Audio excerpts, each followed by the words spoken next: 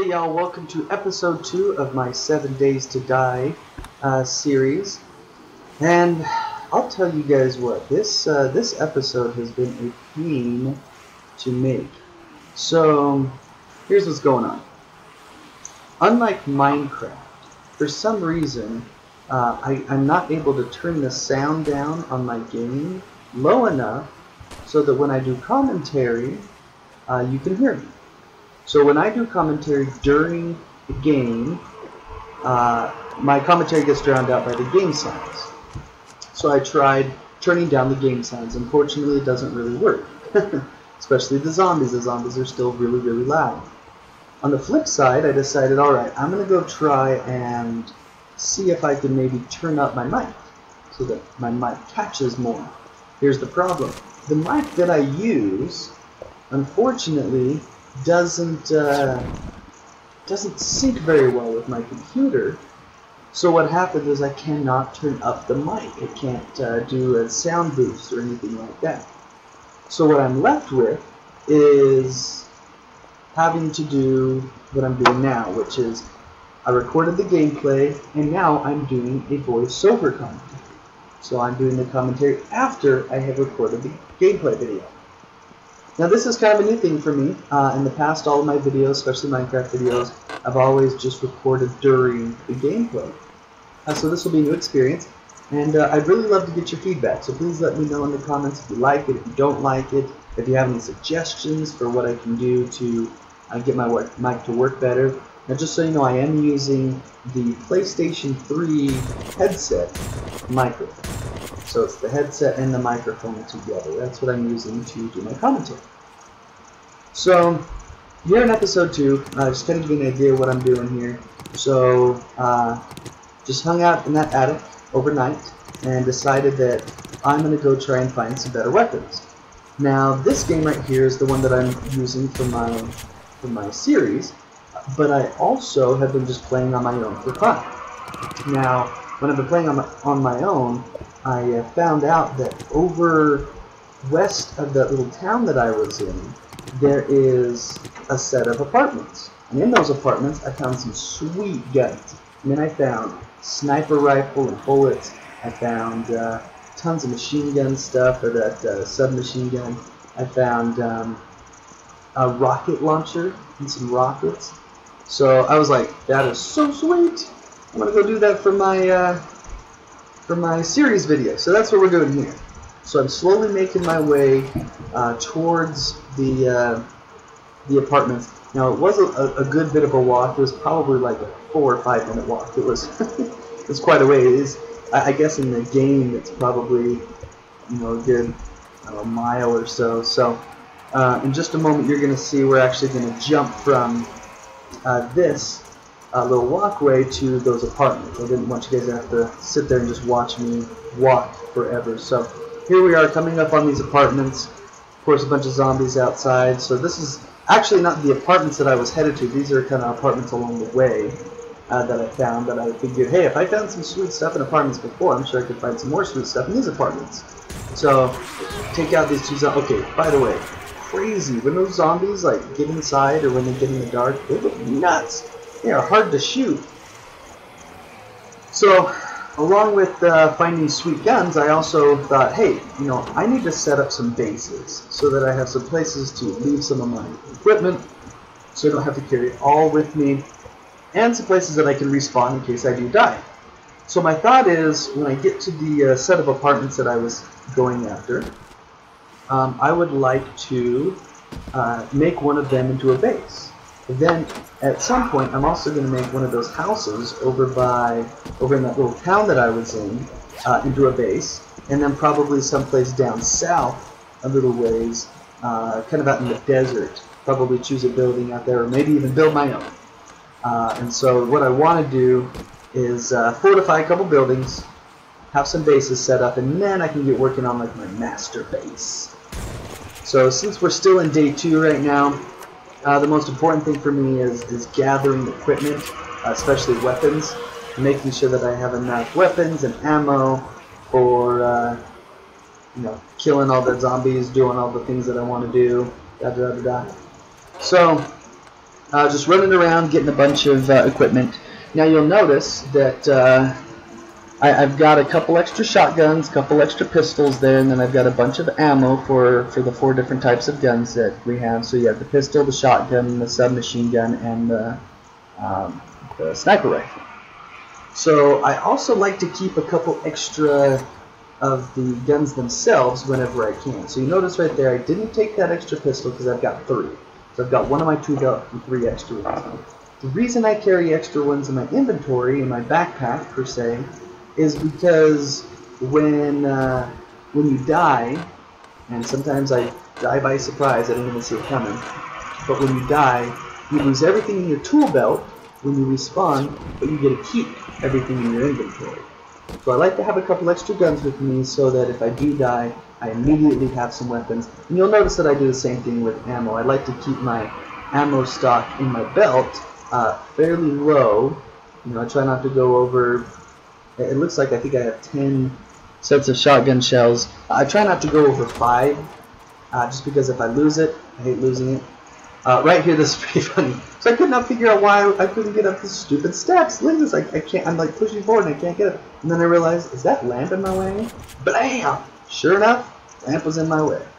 Get out of my way, lamp. I am on a mission to find some more weapons. So that's why you'll see me picking up ammo and not the guns. What I'll probably do is when I do find or do create my first base, I'll leave some of my weapons behind, some of my equipment that I don't need immediately but that I want to keep. And then I'll probably continue to go out, look for, and stockpile weapons. And make sure I have some at every location, plus some in my backpack, plus whatever I need immediately on my belt. So right here, this little room, you know, where I'm at right now in the desk and this set of drawers, that is like the sweet spot that I found for most of the weapons that I found. I think I found the rocket launcher and the sniper rifle there. So every time I get to one of those rooms in one of these apartments, I'm like giddy with excitement. I'm like, oh, I'm gonna get the sweet stuff. Oh yeah! So far that hasn't happened, but that's okay. These aren't the apartments that I had originally wanted to go to. So this is kind of just a stop, pick up a bunch of stuff, and move on. So you'll notice that in my inventory, I've got you know, a few things that I didn't have last episode. So I made, during the night I got a little bored while I was waiting to record, so I made an axe so that I could chop down some trees, although while I was out running around I tried to use the axe to chop down a tree and it didn't work, so I went back to using the shotgun, because that's the most effective. And, excuse me. Wow, got something in my throat today. Anyway, and then you'll also see that I've got some torches. So I figured out how to make torches. Basically, you just take a regular stick and a piece of cloth and put those together and it makes a torch. Torches are really nice. I'm planning on whatever bases I have, just decking the inside out with torches. And I don't know how torches affect zombies. I'm hoping that when zombies get close to torches and the light shines on them, that they go kind of sloggy again. Sloggy, sloshy, sluggy, whatever the word is in it. Basically when they just shuffle around, right? Because at nighttime they come running after you, but if there's enough light, then they'll just shuffle around. That'd be really nice. So I don't really know how that affects them. I haven't really tried that yet. If you know, please let me know in the comments. I'd appreciate that. But I do want to make those, and if for no other reason than to have light when I'm doing, when I'm putting this on YouTube is really nice, so that you can see what's happening. Any place that it's dark. So just collecting some ammo here. So while I'm just doing some looting and doing some collecting, making my way over to those apartments, I want to talk about something that actually has nothing to do with 7 Days to Die, but is incredibly important right now. And that is, why would anybody decide to choose Ben Affleck as the new Batman? Come on, people. Here's the thing. As soon as that was announced, Twitter, everybody online just blew up. Forums, Twitter, and all the movie news sites and everything just exploded with the news, right? And oh, right there, I think I tried to cut that up, but didn't quite work. Anyway, So it just exploded with the news, and I've been thinking about it the last couple of days. That, I thought, well, don't just rush to judgment. I want to really think about this and consider whether or not I think it's a good idea. So, excuse me. So I've been thinking about it, and here's my thought. It is an absolutely terrible idea. Here's why. Ben Affleck is a really good actor. I think he's much better now than he used to be. I think since he became a director, he has stepped up his own game of acting. I think he does a good job. The problem is, I still think he's not superhero material. So he does a fantastic job in movies like Argo and The Town, dramas that kind of have an emotional kick. He's kind of quiet, kind of reserved, and I like that. He plays really well in those characters. The problem is, I don't see him as a good superhero. And unlike most people, we already have an idea of how he acts as a superhero, how good of an actor he is as a superhero. He was Daredevil, and he was terrible. Now granted, some people will say, yeah, but that was the old him, and this is the new him. That's fine. I've even heard other people say, look, when it first came out that Heath Ledger was going to be Joker, everybody was just like dumbfounded. What the heck? Why? What good will he do? But he was amazing. That's great. I think that's wonderful. But here's the thing. Heath Ledger wasn't Daredevil. I don't know how many times I need to say that, but here's the thing. We have seen how Ben Affleck is as a superhero, and I don't like it. Now, what also gets, is kind of a bummer about it is the fact that I think there's probably others that could do a better job. From what I understand, somebody had compiled a list of who they thought would be the best choices for the Batman in the new Superman. So that's what we're talking about. Batman will appear in the next Superman film. So it's not another Batman reboot. It's Batman will appear in the next Man of Steel. So somebody came up with a list of potentials. Whoever was on the short list of actors to become Batman in the next Man of Steel. And there were a few names on there that I thought were pretty good. There were some other names that I wasn't really sure about that would have been way better than Ben Affleck. In fact, I would have loved to see Ryan Gosling try to do that.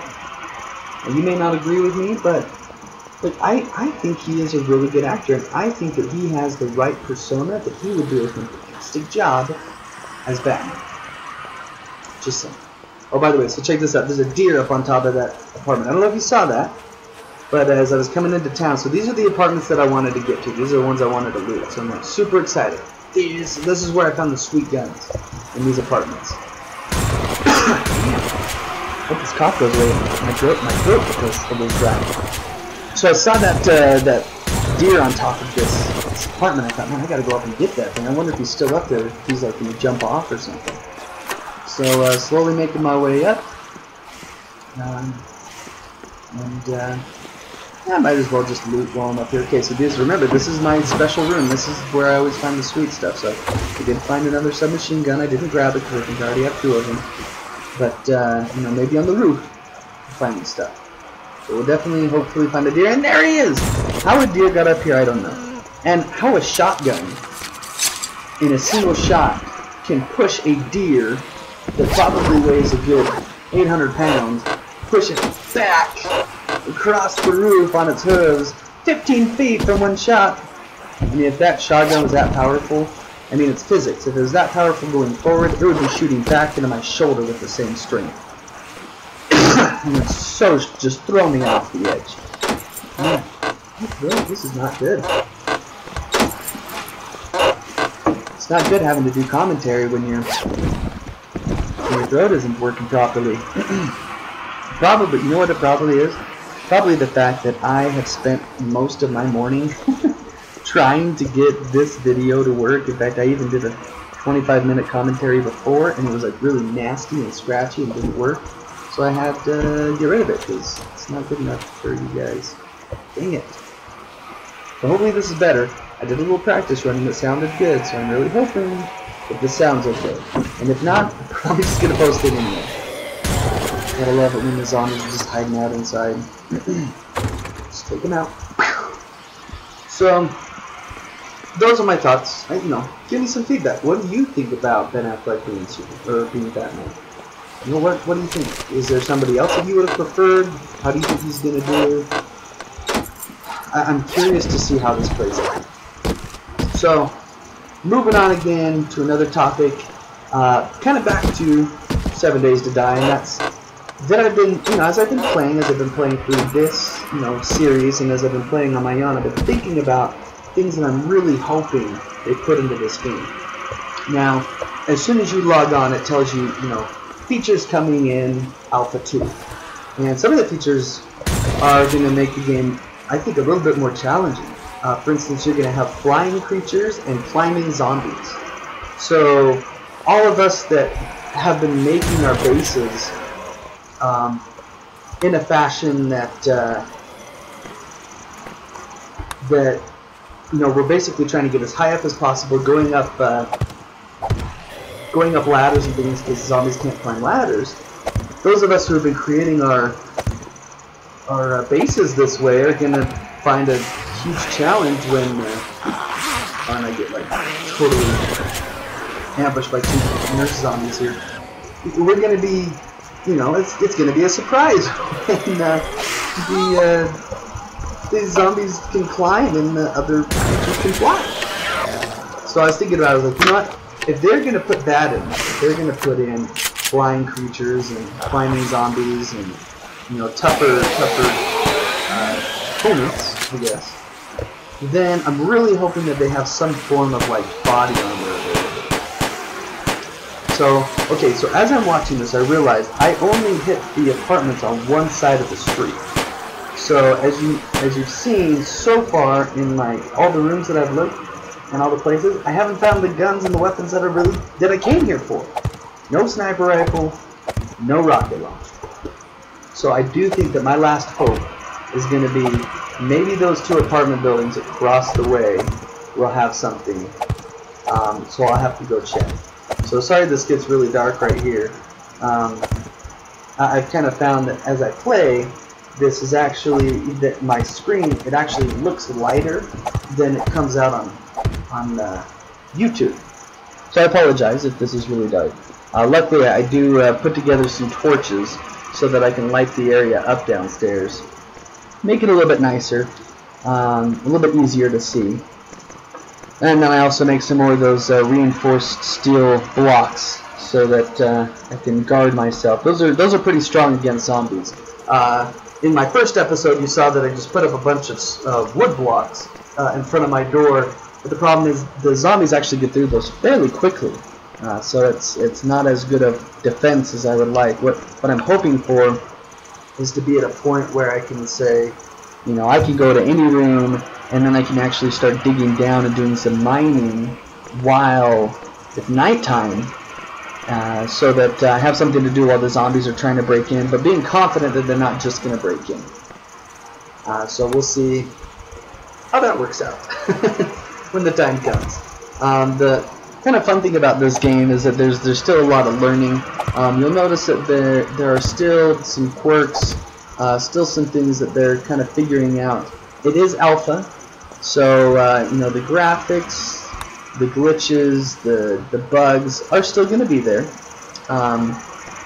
and so just be aware that if you see a glitch or something when you're playing or when somebody else is playing, it's okay. They're working on getting those things fixed. So right now you can see I'm trying to light up the area, and that's like I said, to help you guys to be able to see, but also against zombies. So I'm not sure, as I mentioned, how the torches affect zombies, but I guess we'll find out one day when they break into my house.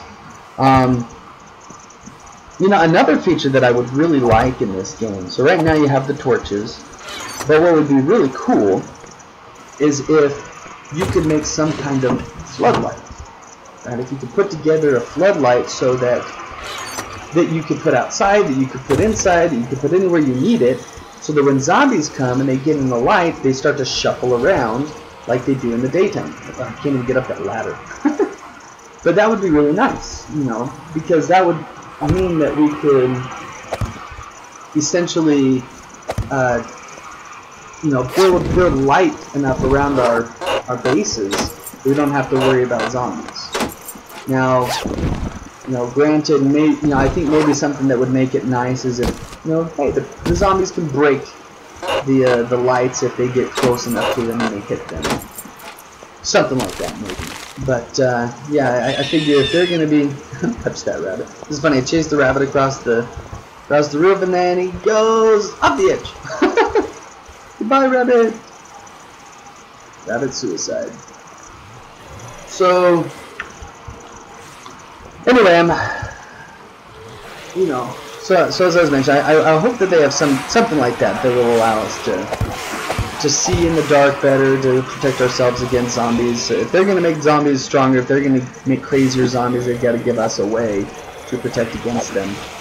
So, like right here, you notice I jump up and I look down and there's like a whole horde of zombies trying to break in. I realize, hey, they're going to break into my wall if I don't reinforce that, you know, under the stairs. So, coming down here, get what I need out of these boxes, knock them all down, and then put up some more of that metal framing to protect myself. So this will be my first base, as I mentioned. I think what I'll do is I'll make some chests to put on the roof that I can leave a few of my weapons and items that I don't need immediately that I can come back to. Look at that crack in the wall. The zombies are already working their way in. You guys work fast. So yeah, so I'm hoping to, you know, so if I can leave some stuff here, then, you know, in the next episode I can really just go out and start looking for stuff, maybe start on the second base, get to those other two apartments, and I'm hoping, just hoping, there's a sniper rifle and a rocket launcher. That would be epic. So, along with the things that I'm hoping for in the next, you know, in the next upgrade or update of this game, it would be really nice if things respawn. So far from what I've seen, if I've gone to a car and I've looted it, then if I die or if I go away, you know, whatever, when I come back to that car, it's still empty. So from what I've seen, potentially you could loot. I mean, you could pretty much loot everything. You could be done looting. I'm not sure if they're planning to do anything with that, or if that's just going to be the case. And you know, maybe the cars don't restock, but maybe other things do. But I am hoping that there is some form of respawn items in these things, because otherwise, you know, when I get to probably, you know, day 20 or 30, I will have looted all the food and looted all the water and looted all the weapons, and so from there, everything is going to need to be crafted. Now, granted, you know, I don't mind crafting things, but, you know, what happens when I run out of scrap metal? Where else do I get metal? Or what happens if I, you know, if I run out of, you know, I can mine for things and I can make food and I can fill up water bottles, but yeah, I'm hoping that there's some form of respawn of the items. But I guess we'll see. That's just hopes and dreams of my own for this game. And, you know, since I'm not making it, I'm not the one that gets to decide. So one thing I really like about these bars is you can see through them now. You can't shoot through them. Okay, you can't, like I can see those zombies, but if I was to shoot, it would just hit the block space right in front of me. Where these things are, you can't shoot through the holes, which stinks. But I do like them because you can, I mean, they're really tough, they're really strong, hard for zombies to break down, but they're really good at still giving you a chance to see what's out and about around. So, now that I've pretty much got the first floor all ready and reinforced. Need to reinforce these windows out here. And the next step will be finding a way to get in and out of my base here without zombies getting in. So one of the ways that I've seen other people do that, which I think would be really effective, is basically dig a hole down into the ground, go outwards, outside the walls of my base, and then go up, and then use ladders to go up and down. The nice thing about that is that zombies cannot go up ladders, so they wouldn't be able to get into my base. The downside is, if zombies get down into that hole, then potentially they could just knock out all the ground around where you come up to get in, and they could just climb up one block at a time by knocking that down. So I gotta try and find a way to do all that without making it easy for zombies to get in, but easy enough for me to get in and out when I need to, and to feel safe when I'm in to go do crafting or mining or whatever it is that I want to do while I'm throw away these empty bottles in the trash can. So anyway, so I guess we'll see what comes in the next episode, in the next update. What things we get and what ways that I can defend myself and defend my bases and make sure everything is ready to go. So anyway, hope you guys enjoyed episode 2. Please feel free to leave a comment. Please like, comment, and subscribe if you enjoyed, and please share with your friends. I really appreciate that. Oh, that bunny's back. We'll get him. Got him. Got some rabbit meat. And if you guys have any questions, I know I'm still learning this game, but if you guys have any questions for me about the game, please hit me up in the comments. I'll do my best to find answers for you. And if you have any requests for this or for my Minecraft series, I'll make sure that I put the link to my Minecraft Parkour series in the description. If you have any questions, requests, or suggestions, please comment and let me know. I really appreciate it. This is BYU Boston.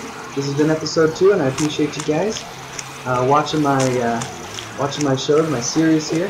Thanks so much, and I will see you in the next episode. Peace!